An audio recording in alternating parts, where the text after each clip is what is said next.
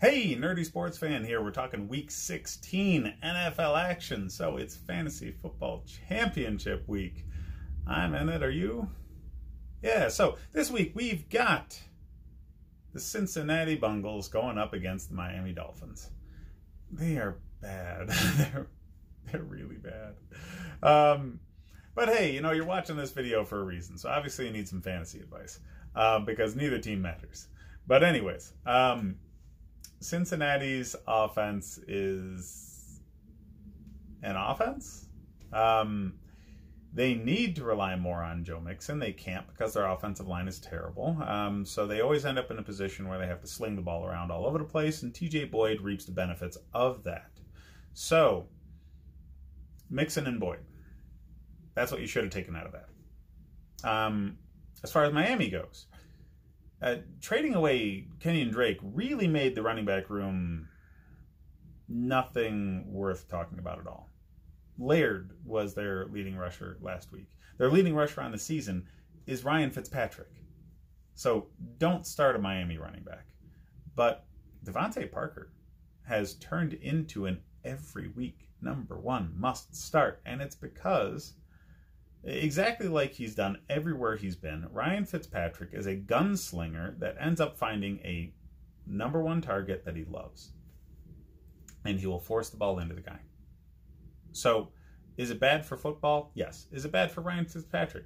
Yes. Is it good for Devontae Parker? Absolutely. So, start that man, okay? He's going to get the ball thrown to him regardless of what's going on in the defense because Fitzpatrick will take that risk every time.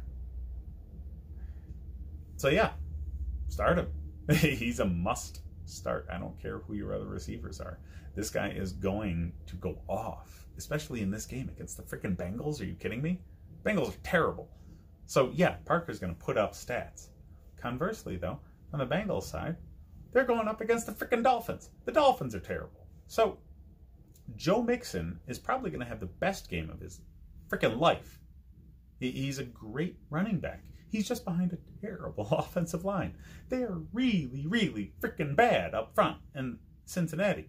So Mixon, he gets to show off his dazzling moves, but it's always behind the line of scrimmage, and he's shaking somebody so he can just make a positive play.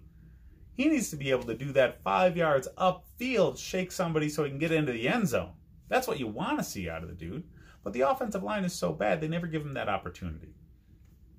He will make bank in this game, though. Joe Mixon will get his nut against Miami. If there's ever a team he's going to get it against, it's Miami. So, the most significant thing going on in this game is draft position. Cincinnati wants to hold on to that #1 so bad. So, I think, honestly, a young coach will be conned into making the stupid mistake of not actually coaching to win.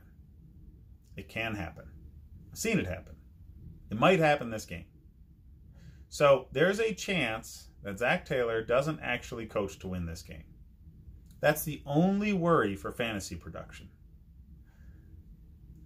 It's worth the risk, though, against a bad Miami defense to start Mixon and start Boyd. They're going to have the best games of their year as long as Zach Taylor is coaching to win. I'm worried about it, so it's a risk play. In Miami, Devontae Parker is the only person worth starting, but you absolutely need to. The guy's going to get so many targets, and he's very, very talented. So he has a chance for a multiple touchdown game every game because he's the only direction Ryan Fitzpatrick is looking in every play. That's, again, bad for Fitzpatrick, bad for the Dolphins, great for Parker and Parker's owners. So put him out there, and you're going to have a good time. As far as the betting line goes, it really doesn't matter. That's why it's 1-point favorite for the Dolphins. They're only a 1-point favorite because they're playing at home.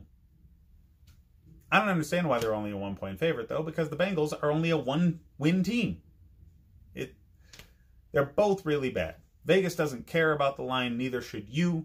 But I have Miami beating that. Yeah, they're likely to win. because they're still going to play to win, regardless if they're coaching to win, because they're not trying to hold on to the #1 draft spot. They already know they're a few down from that, and that's okay, because they're still going to get what they want out of the draft in that position. They, generally speaking, by this point in the season, teams like Miami have given up on getting Joe Burrow this year. Might still get Chase Young. So, yeah, that could be real good for you. Anyways, yeah, like and subscribe if you enjoy the content, and hit up the rest of the videos I've got for more fantasy football advice. Thanks, guys.